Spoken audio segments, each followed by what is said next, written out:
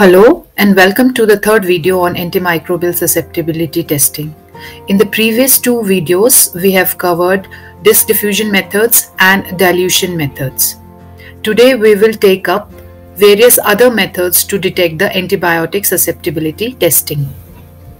Now coming to the epsilometer test, also known as E-test, is an exponential gradient method to determine the antimicrobial susceptibility. It is a quantitative method that applies both the principle of dilution and diffusion of antibiotic into the medium. The E-test uses rectangular plastic strip of size 5 mm into 60 mm, which is thin, inert and non-porous. The strip has two surfaces with antimicrobial concentration gradient on one side and numerical scale on the other side. There is a predefined continuous and exponential gradient of antibiotic on the strip. By exponential gradient, we mean that the antibiotic is continuously present and it is in the exponential manner with 0.04 microgram per milliliter as the minimum concentration of the antibiotic, which rises up to 64 micrograms per milliliter, which is 1600 times exponential increase as we go toward the higher side of the strip. In this method, the inoculation of Muller-Hinton agar is the same as for the disk diffusion method, where we make a lawn culture with the test strain of the bacterium to be tested. After this, we apply the E-strip to the agar surface with the help of forceps, with the side of strip showing the scale facing upwards. Use templates to position 4 to 6 strips onto the 150 mm plate or 1 to 2 strips onto a 90 mm plate. Do not remove or replace the strip once it has touched the agar surface. Repeat the entire procedure for quality control strains, then incubate the plates at 37 degrees centigrade for 18 to 24 hours. For result, we see an ellipse and read MIC at the point where it intersects the scale. Now, if ellipse intersects between two values, we always round up to the higher value. If intersect differs on either side of the strip, we read MIC of the higher value. MIC values can be interpreted as sensitive, intermediate or resistant by comparing the breakpoint values of each antibiotic with the criteria recommended by the CLSI standards. Let us now discuss the automated methods.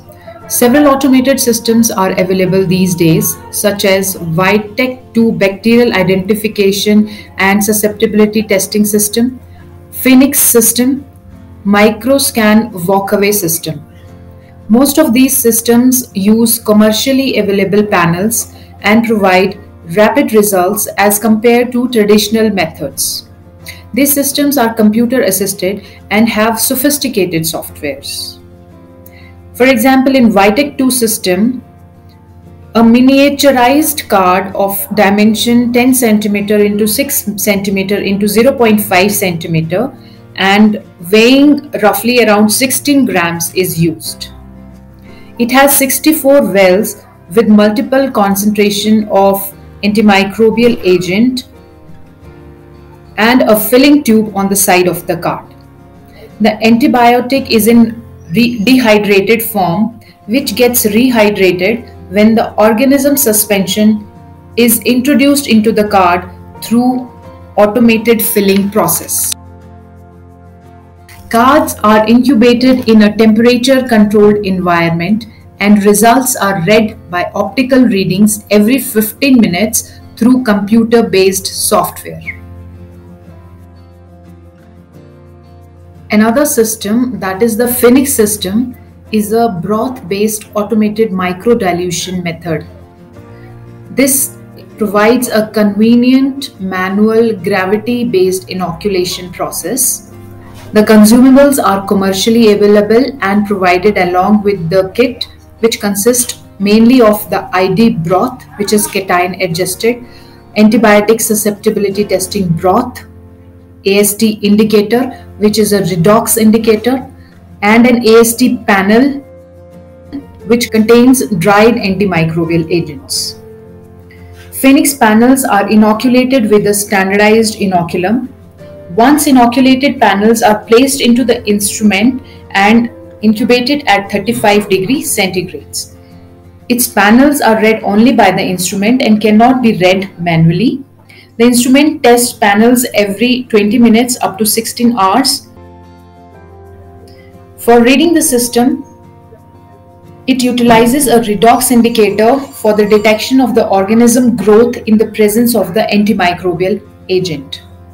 The MIC results and interpretive categorical results, that is sensitive, intermediate and resistance, will be shown for the organism / antimicrobial agent combinations. Microscan walkaway system also uses the principle of broth microdilution in a panel format, which is manually inoculated with a multi-prong device. Inoculated panels are then placed in an incubator reader unit where they are incubated for the required time, and then the growth patterns are automatically read and interpreted. Depending on the microdilution tray used, bacterial growth may be detected using spectrophotometry or fluorometry. Molecular or genotypic methods of detecting AST are the effective direct methods that eliminate the long processes of tedious bacterial cultures, long incubation periods, chances of contamination, and the spread of the deadly infections. Among them, polymerase chain reaction, DNA microarrays and chips, and loop-mediated isothermal amplifications are some of the genotypic techniques for the detection of antibiotic resistance. Genotypic methods are generally attributed to the rapid, sensitive, direct, and specific detection of the resistance genes, but they require expensive reagents and machinery with specific maintenance conditions and also have a prerequisite of skilled personnel. Apart from all these methods, there are certain emerging methods for AST detection. Amongst it, microfluidics-based diagnostics are one of the most promising emerging tools, which involves the evolving field characterized by the manipulation of fluids in microvolume. So in this video, we covered e-test, various automated methods, molecular methods, and some of the emerging newer methods to detect AST. Do give your comments and suggestions for improvement. Also, please like, share, and subscribe the channel for similar videos.